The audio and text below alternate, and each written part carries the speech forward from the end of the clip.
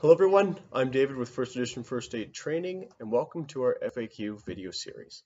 Today's question is, what is the difference between child pads and a child key?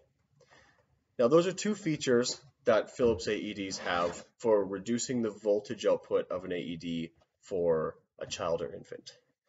Now with child pads, those are in regards to our on-site AEDs. So you pop out with this gray tab here, our adult pads, they come out, and you grab the child pads case, which is an identical plastic case. It goes in, clicks, and now you're ready for use on children. With the FRx, however, the pads will always be adult pads. The only thing that lowers the voltage on this is our child key. That's what it looks like.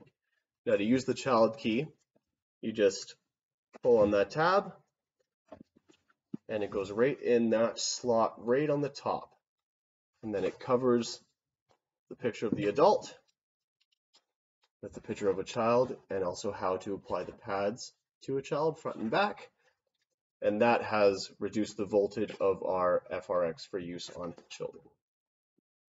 So that's it for this video. Thanks for tuning in, and I hope to see you all next time.